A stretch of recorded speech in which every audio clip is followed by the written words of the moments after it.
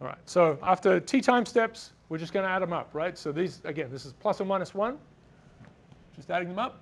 And we'll call that x, right? That's our position, x, for our texter. And we can take the average of that. We want to know on average where they are, and it's average of the sum. This is just a sum. They're random, independent, random variables, so we don't have to worry about. You can have them connected a little bit. You can do all those sorts of things, but they're going to be independent. So it's just the sum of their averages. And their average displacement of each of these things is just 0, right? Half a chance it goes this way, half a chance it goes this way. On average, weirdly, they go nowhere. Is that okay? Yeah, nowhere, right? They have a characteristic width, though. There's a standard deviation. So we'll get to that. So in any case, we expect our texter, we'll call it a texter, to be back where they started. Okay. Yeah.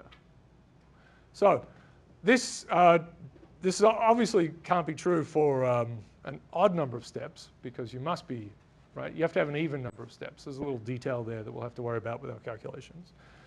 So, but we're not going to worry about that too much.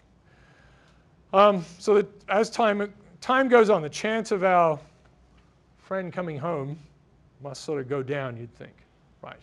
And what happens in 2 dimensions, right? So we can set off one in 2 dimensions where they're on a grid. So here's home, and they start off on a Manhattan grid and wander around. They've got a quarter of a chance of going every way. And then we can do it in 3 dimensions. And so there's a famous problem in math that was studied by Polya. And you talk about the escape probability. What's the probability that you will never come back? So I'll say now in 1 dimension, it's 1. You will always come back. But higher dimensions, and there's a question of whether it's 2, 3, 4, we'll get to that, there's a chance you will never see them again. Another little piece just to add in here, just something about dimensions, is that we tend to think, higher dimensions are going to be harder and more weird and more complicated. But actually, for many, many physical systems, the jump from, so 1 dimension is easy. You can solve a lot of things in 1 dimension, but it's boring. 2 dimensions is really hard.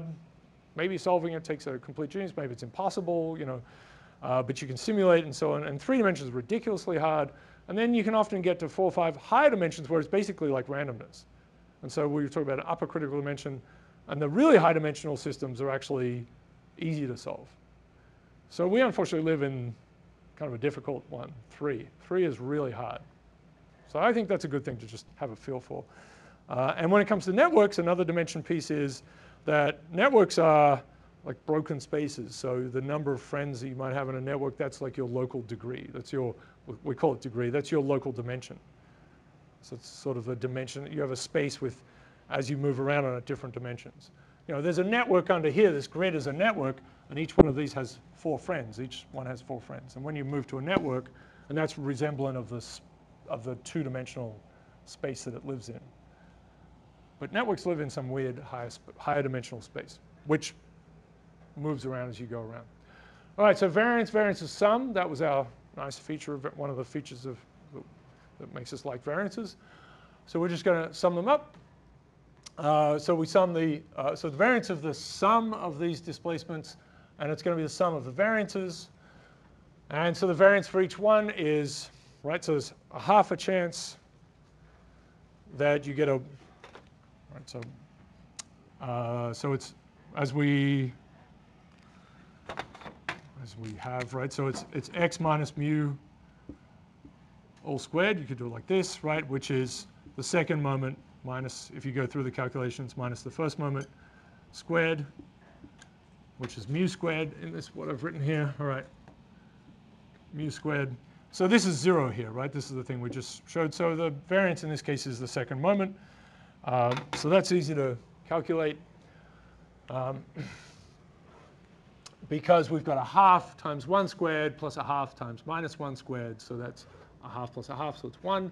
So the variance is just the sum of 1 from I equals 1 to t, summing this constant up. So it's 1 plus 1 plus 1, and that's just t.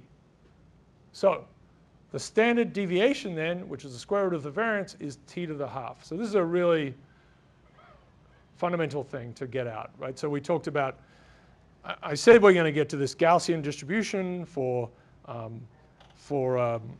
where our random walks end up after n time steps. And the typical width of this thing, we'll talk about the typical width of that Gaussian is going to be t to the half, right? So we've got t time steps this way, and we'll have a Gaussian. And these Gaussians are growing, they're spreading out, but it's growing slowly, right? The width of it is growing relatively slowly, like a t to the half, much slower than the number of time steps. So that's a non-trivial scaling law straight away, and that, that factors in all sorts of things. The Brownian motion story from Einstein, which was which I talked about, I think, in the first lecture when we talked about the manifesto for why we're doing this. That was that was a key piece in figuring out the Brownian motion was a result of atoms existing. That little scaling exponent, big deal. All right, so these are basic things.